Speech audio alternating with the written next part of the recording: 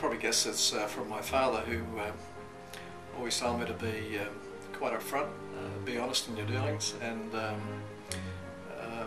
whether it goes in your favour or not, it's not that important, but it's the ability to always have integrity in business.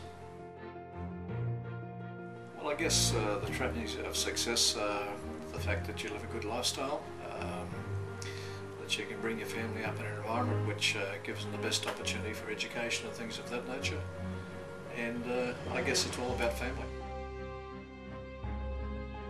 I'd be retired playing on the beach or playing golf, but I don't think that would last for too long. I think there'd have to be something to keep me occupied. At my age in life, it'd be easy to retire, but there again, I think that it's very important that I keep my hand in something just to keep an interest. I think it's probably the challenge to achieve things. It's certainly not the money. And I think probably new things that we go into, such as the energy and mining sector, will create another era of challenge for us.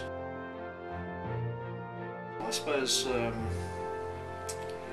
it's probably not of our own making, but mainly of the economy. It's finding new ways to create things and to sell things, and it probably to get over the issues that are involved in people making decisions. The greatest thing with Australia at the present time is getting people to have confidence in making decisions. Australia's economy is all affected by confidence.